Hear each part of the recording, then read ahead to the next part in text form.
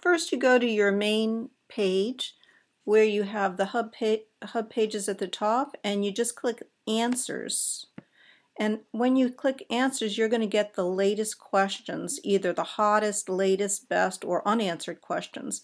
The one that we're particularly interested in right now is, when posting an answer here, are we allowed to post links to our hubs that answer it? So I'm going to go ahead. We could either see there's 3 answers, answer the question, or flag.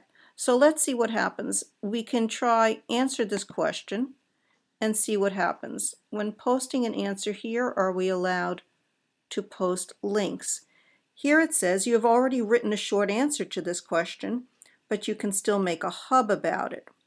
So I could click here and it will take me to make a hub, but I've already made the hub. So what happens then? What if I go back and say, answer this question,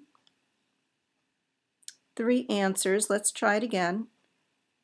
Go here to this here, and I'm wondering if there's a way for me to write a hub about it now and link it. Answer this question, try it again, or still make a hub about it.